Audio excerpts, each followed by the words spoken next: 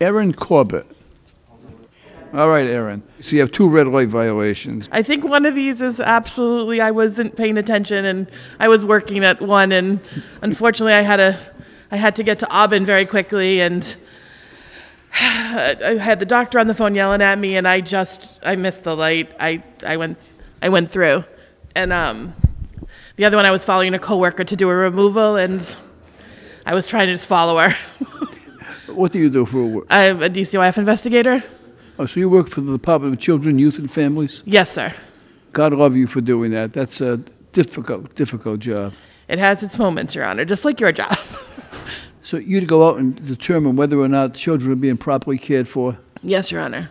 And I have personal knowledge of situations that were really nightmares where children were being abused. And some days it's very hard to imagine that people do this to children. You sometimes can't even, it's unfathomable what people do to their own children. I mean, I've had cases where I'm literally crunching on pills, walking to try and get a kid, and there's feces everywhere, and there's just piles of trash, and you're just amazed that this kid is actually okay, and you're just trying to find him a safe spot for the night while they can get mom and dad some help, you know? You know, when I hear stories like that, it breaks my heart. I just hope every day that the kids I saw are safe. That's my goal. The kids I see are safe.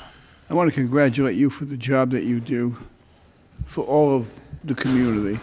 Being on the bench, we hear stories that are so shocking, where these poor, innocent children, you know. And I have people come into the courtroom so many times with children, and I look at the kids, and they're so innocent, and their eyes are looking up here.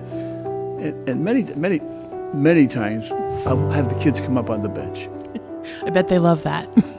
And I'll ask them if they want to help me with the case. You know, and the reason for that is that I want them to understand that the institutions of government, you know, are not mean.